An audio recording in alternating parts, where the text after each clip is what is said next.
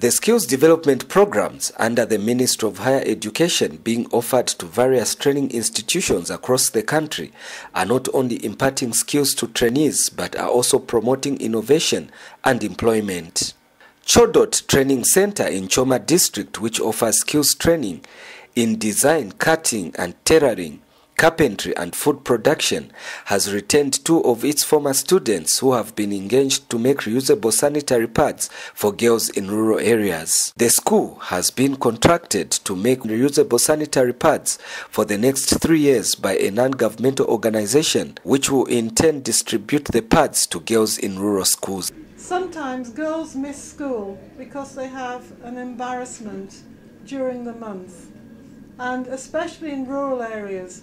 They don't have anywhere to go. They don't have a shop where they can buy these sort of things. The reason that we're making these things is because for 2 things, or even 3.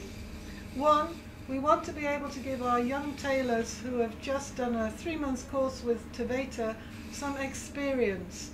So we're giving Orient 6-month experience, almost like entrepreneurship experience, whereby she can learn how to do this business.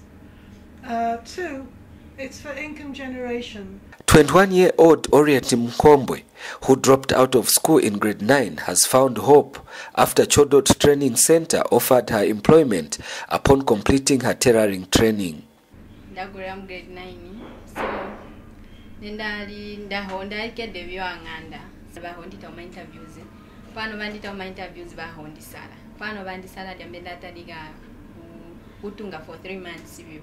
So enokuzwawo nenda mani hagushita cyane, so bahondisala ari mutegwa ndimwe ndibore nditarige kunotunga. Apart from creating employment to former students, this innovation will also help keep girls in school, as the sanitary pads will enable them manage their menses.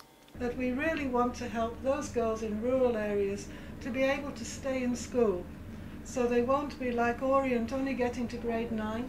Maybe they'll be able to get to grade 12 and then move on to something else. The Skills Development Fund was established under the Skills Development Levy, Act No. 46 of 2016, and is administered by the Ministry of Higher Education. The fund is a long-term financing strategy of the technical education, vocational and entrepreneurship training in the country. Henry Himonde for Zanis News in Choma, Southern Province.